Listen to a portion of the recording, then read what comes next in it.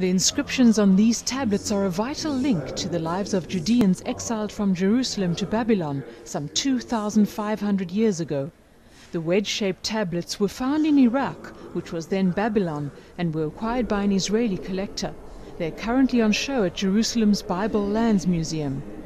Ancient Babylonia expert Philip Vukosavovich says the tablets show that the exiled Judeans rebuilt their lives. Finally, we have a complete picture that we can simply tell to everybody what happened to those Judeans that survived the exile.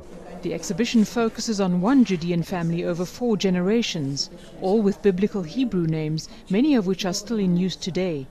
The tablets are inscribed in Akkadian script and detail trade in food and other commodities, taxes paid, debts owed and credits accumulated.